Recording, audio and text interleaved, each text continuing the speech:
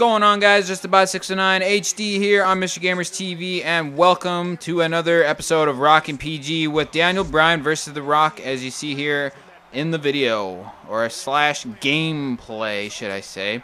But basically, this is going to be at TLC. Since we got TLC in the horizon, actually, in the next month, why not actually talk about Daniel Bryan and The Rock actually facing at TLC, and actually how this match would actually kind of affect their careers, and basically what would actually happen after this match. So basically, as you can kind of see right now, Daniel Bryan is kind of a goofy kind of a guy to screw around with, that just basically show offs for the fans just to make them laugh. So I would basically think Daniel Bryan will be the laughingstock of this one and will actually lose against The Rock.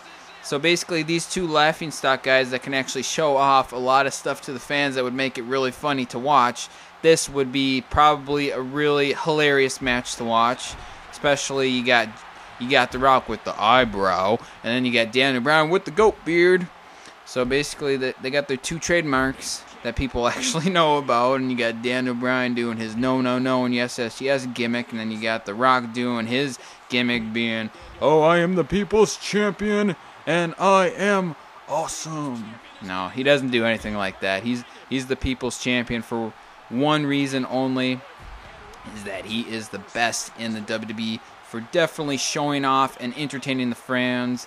And I think that is one thing that makes him a good wrestler, and one good reason why he is better than Daniel Bryan. So I definitely have to say this would be one hell of a match if it actually happened, but there is no way in hell it's going to happen. So I can't predict the future.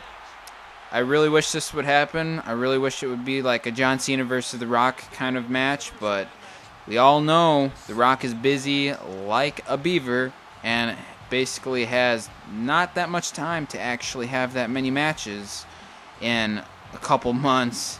So he's basically a part-time wrestler right now, and he's going to be offered the WWE Championship in the next 2 months at the Royal Rumble when he faces CM Punk. He's going to be offered that, and I don't get how they're going to get any products out of it, but this is basically another Rock episode, and I hope you guys loved Rockin' PG. I'm going to continue it on MreGamersTV as kind of a fun thing for me to do.